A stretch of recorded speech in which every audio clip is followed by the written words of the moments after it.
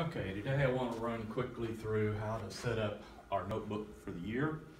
So, first of all, first thing we need to do is label our notebook. At the top, I'd like you to write your class. As an example, I use pre-algebra. If you're in Algebra 1, you write Algebra 1 there. Whatever hour you have math class, that's the hour you put. And then don't put my name, put your name. Okay, you can pause this video at any time so you can keep up. Next thing we need to do is we need to number every single one of the pages in our notebook. And there's a way to do that.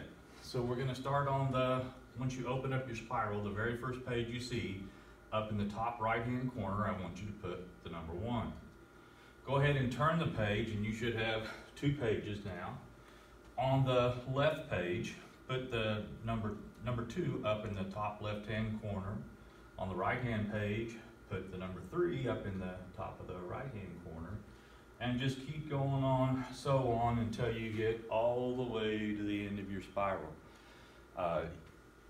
If you have a 70-page spiral, go all the way to 70. If you have a larger spiral, just go the first 70 pages, okay?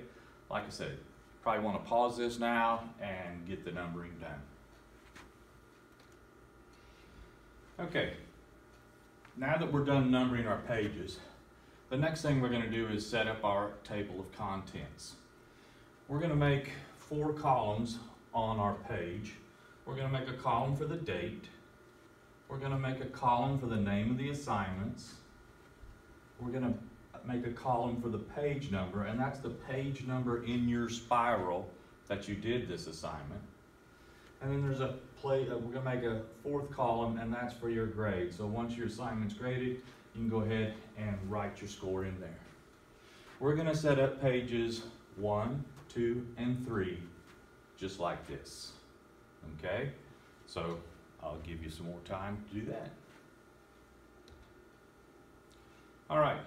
Now that we got our table of contents set up, well, our first entry should be the table of contents. So we put today's date, which is 9/8. We put table of content and the name of the assignment. We did it on pages 1, 2, and 3, so all you have to do is put 1 through 3 here. There's no grade, so we can leave that blank. The next thing we're going to put in our spiral are rules and procedures. So same date, because we're doing it today, so 9-8. It took me 2 pages, so I put 4 through 5. You might want to wait until you're done copying it to put the page numbers. You might be able to fit it all on one page. So the rules and procedures. This is the first thing we'll write down, and I'll freeze this, or you can freeze it so you can get it copied down. But here are our rules. We're going to be prepared to learn every day. We're going to be respectful, and we're going to complete all assignments on time. Okay, you can go ahead and pause that and get that copied down. Next thing are going to be our procedures. Our procedures are do math in pencil. Math is always in pencil, not pen. Show me all your work. That's what your spiral is for, to show all the work. Even if you're answering it in Canvas or Kami, you're going to show your work in your notebook. Skip a line between problems. It's hard to look through a problem if your whole page just looks like one large problem. Try to keep only 2 columns on each page. That's kind of personal preference as long as it's neat. And then word problems have word answers. Okay? They have a capital letter, they have punctuation, and they need to be at least, that's greater than or equal to, 6 words. As far as grading, we're going to grade all assignments in red pen. So if we're grading something in your spiral, it should be in red pen. You're going to date all pages, even though it's in your spiral. Go ahead and put the date that you did it. Record all assignments in the table of contents.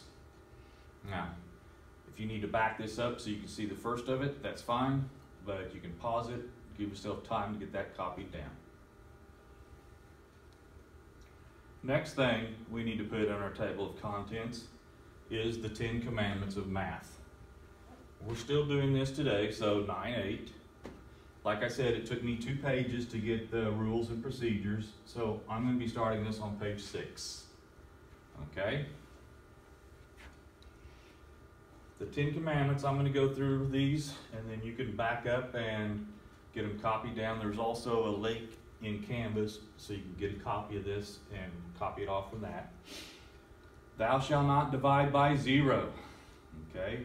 That's an undefined answer. It doesn't work. Number 2, thou shalt not put other textbooks before thee in math class. Focus on math while you're in math class. Thou shalt not show thou shalt show thy work, check thy work, and confirm that thy results are reasonable.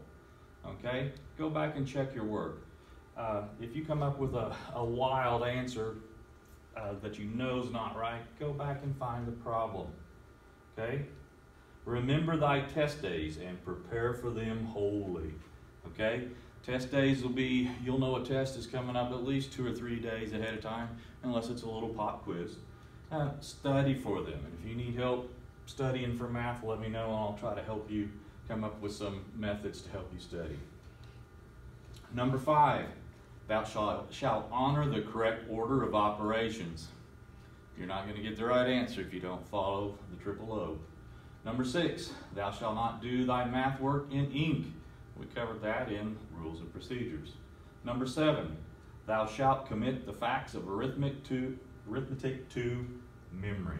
Guys, if we haven't learned our math facts, it sure makes life easier if we know those.